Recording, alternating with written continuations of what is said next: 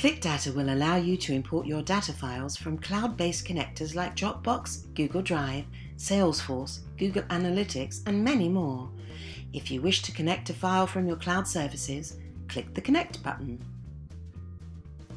On the Import Data screen, select the type of connectors you want to use from the list.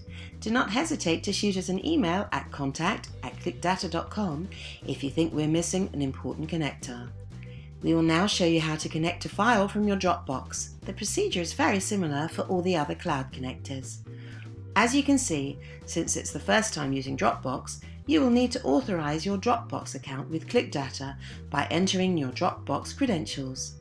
You'll be able to see your files within ClicData. Now select the file that you would like to be uploaded to ClicData. Click on the Next button at the bottom right corner to proceed to the next step. Once you've selected the file from your list, ClicData will automatically open the datasheet import screen. There you will have to select which sheet you want to work from.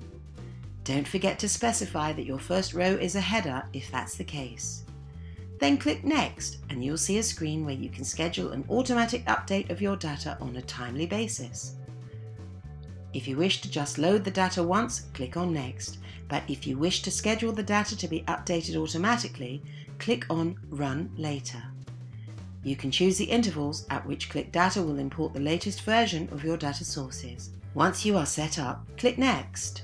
A small summary of the actions you've programmed will be displayed.